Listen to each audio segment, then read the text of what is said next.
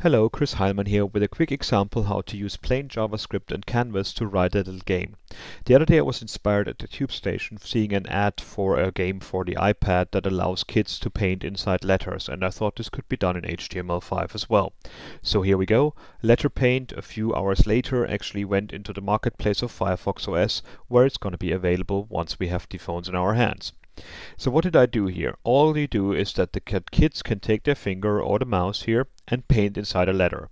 When they manage to fill the letter out, they get a good job message. If they manage to get out of it, then it actually tells them that they painted outside the letter. If they don't like the letter right now, then they can actually call for other ones as well.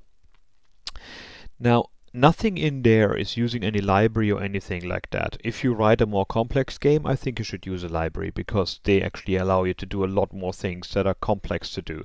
But something as simple as that, you can actually use normal JavaScript and what Canvas gives you. And this is what we're going to walk through right now. So the first thing I did is this simple paint example here. So if I move my mouse over the canvas right now, it starts painting that. And let's look at the code. It's actually really simple. So the first thing I did is just put a body margin padding 0 and a font family in case I have a font there that makes it pretty. Then I display the canvas as a block and give it a background so it's visible, because by definition canvas is completely opaque. So a canvas doesn't have any color, and it actually has an opacity of 0 as well, which is going to be important later on. In my JavaScript, I get a handle on the canvas and I get the context 2D of the canvas. That one gives me the API of Canvas and I can start painting with it. I also have a boolean called mouse down, which will be used later on. So the first thing I do is call the setup canvas function. I call that at the end of the block of the script block here. I don't do it on window onload because that's not necessary if you put your JavaScript at the end of your document. In the setup canvas, I just define the height and width as 480 by 320, which is the size of a Firefox OS device, and a line width of 20 pixels, and a line cap of round, and the stroke style, the coloring style, of an RGB of 0050, which is a dark blue. That way I actually will now be able to paint a round disk where my mouse is on that canvas, and I don't need to calculate the offset of the width of it like if I would have done it with an arc or something like that. All I do right now is just paint a massive line where the mouse is.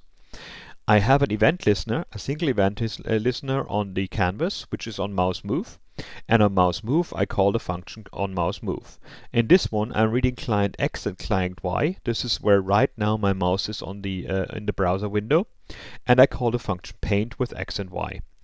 X and Y paint begins a path, moves the context to X and Y, and paints a line to X and Y. And then it strokes it to make it that fat line rather than a 1 pixel line, and then I just close the path. And that's all that was necessary to make the painting happen. So if I now move my mouse here, I get all these disks and I actually paint on the canvas itself. Now there's a few problems with that. The first one is that I'm painting all the time. I only want to paint when the mouse is down. So if I do this here right now, I can move my mouse, but if I press the mouse button and I move the mouse, then I started painting. And that's, as you might have guessed, just another event handler. So you've got a mouse up and mouse down handler, and it calls on mouse down and on mouse up. And all I do there is actually turn that boolean of mouse down into true or false. And in my onMouseMove function, I test if mouse down is available or is actually true.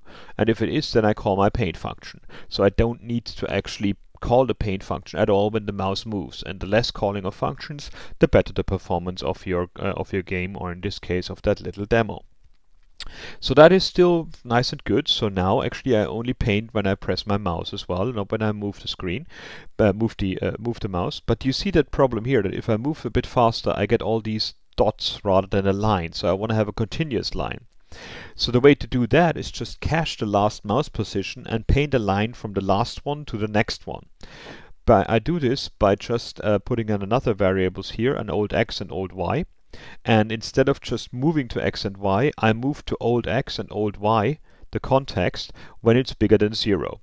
And at the end of my path, at the end of my paint function being called, I just store old X in X and old Y in Y.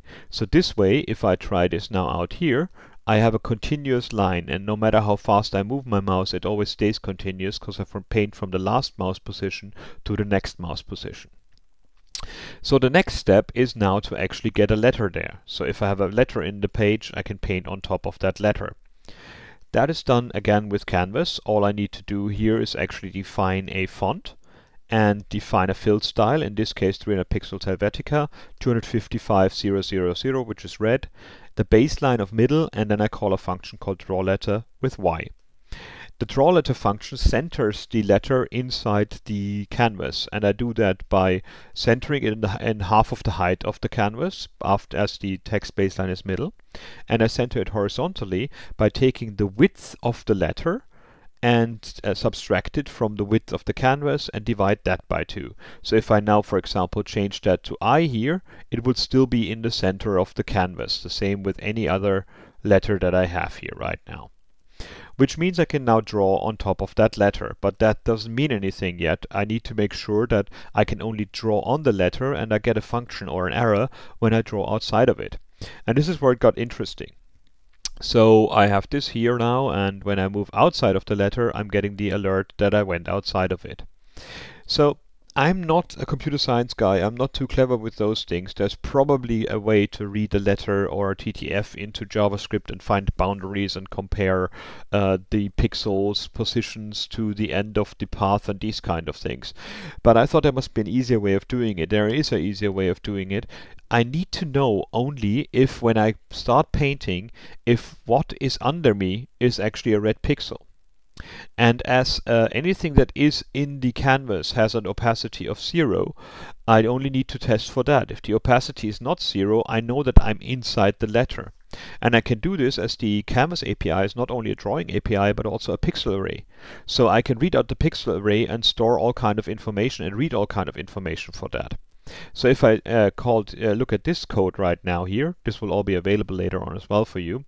I now only have a pixels array, which I set to null, and once I drew my letter, I now get the image data. So this one gives me an array of all the pixels in this canvas right now. All the pixels are actually the pixel is like RGBA. So every pixel has 4 values, which is the color of it and the opacity of it. So now when I start painting, I actually just have an error handler here that I call when every time I paint, I see if the X and Y position that I am right now, I ask what is the color of this pixel. So I get pixel color X and Y. And if the opacity of it is 0, I'm outside the letter because the rest is red pixels which have an opacity of 255 because they actually been painted already.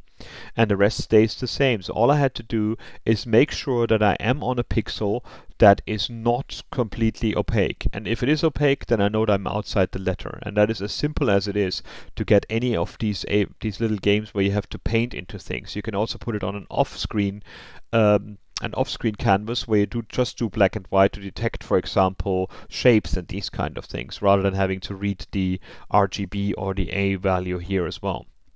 So the function is a reusable function. I put that in a gist as well.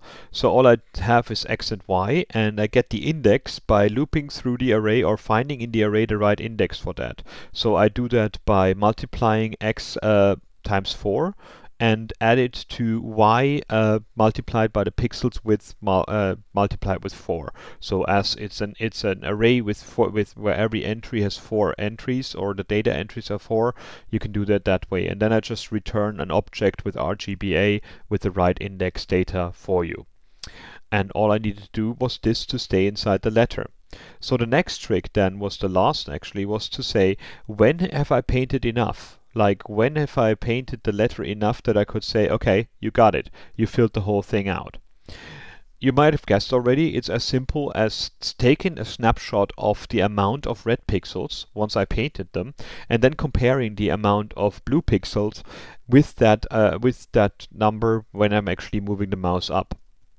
So in this case, if you look at the source code here, it's as simple as that. I've got a pixel array, which I had before, and I've got a letter pixel array, which I'm storing the letters in that are actually right now red.